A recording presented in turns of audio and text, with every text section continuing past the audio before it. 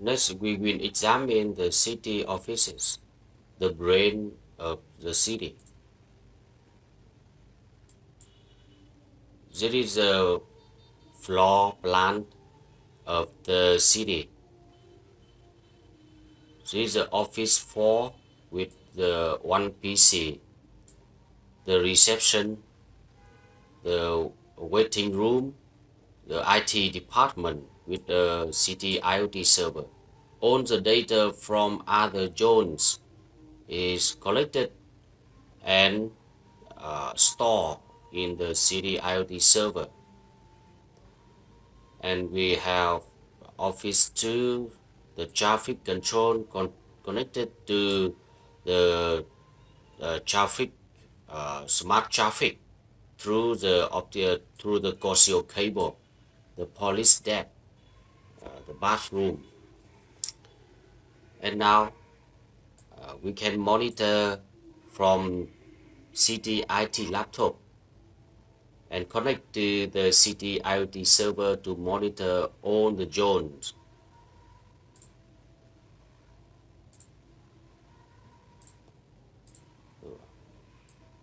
I open the web browser and enter the IP address of the server.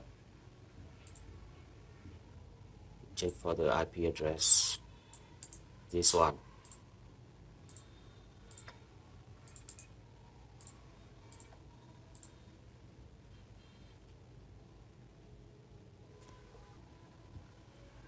Oh, sorry, not this one. This is the Fat Ethernet. This one.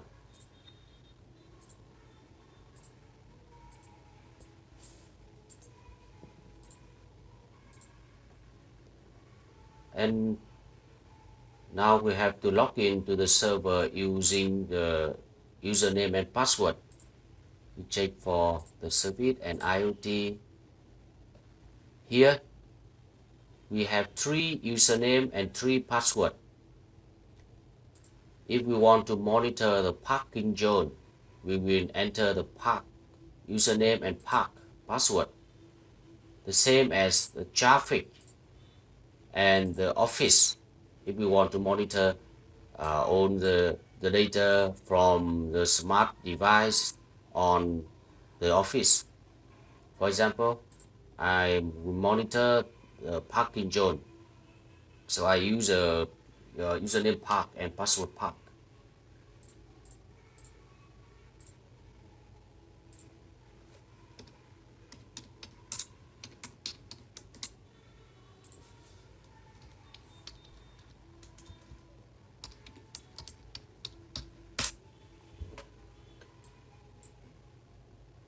You can see the parking space 1, parking space 2, and the status of each space, and the parking street light, the parking street camera. The same as other zones, we can monitor on the city IT laptop using the appropriate username and password.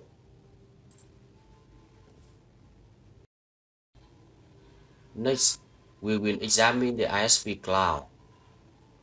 This cloud will provide the connectivity for all other zones.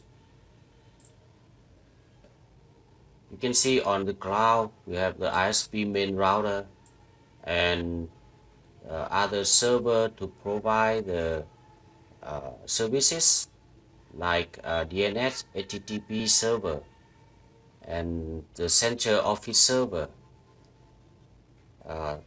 The central office server connects through the coaxial cable to the zones, and the main router connects to other zone through the optical cable.